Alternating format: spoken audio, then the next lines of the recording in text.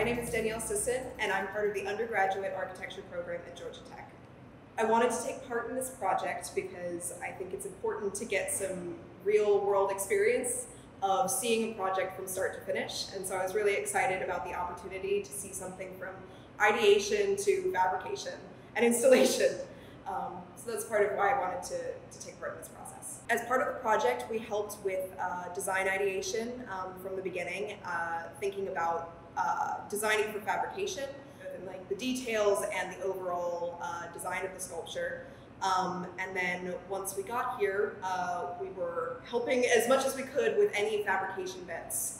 So whether or not that's designing for the CNC or sealing wood and cutting out things, had our hands in a lot of different pots.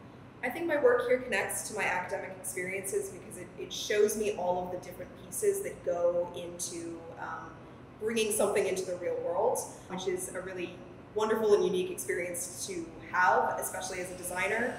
You want to make sure that the things that you're designing are going to be able to be fabricated and work with the people around you to make it into a reality.